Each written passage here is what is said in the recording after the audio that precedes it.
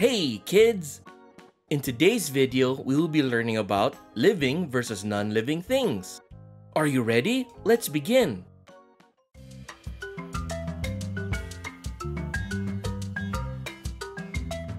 To figure out what makes something alive, scientists look at a list of things that all living things can do. If something does all of these, it's alive. If not, it's non-living. What makes something alive? Here are 6 key things that make something alive. It grows. Living things grow bigger or change as they age.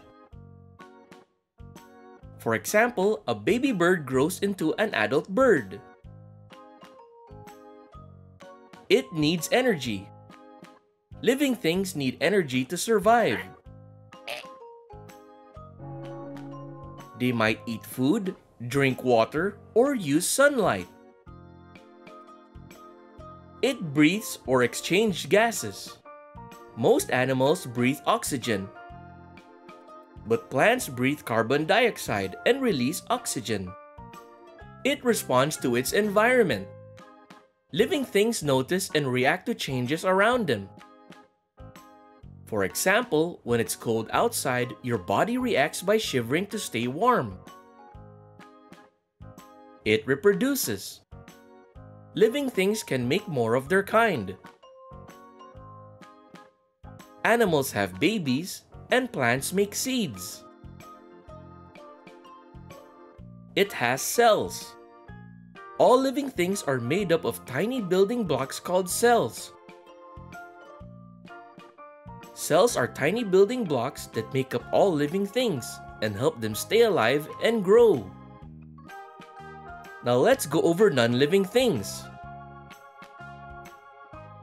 Let's go over 2 examples.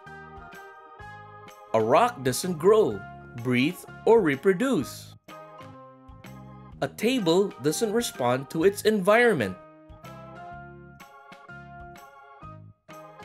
And that is all for today's video. I hope you enjoyed learning about living versus non-living things today.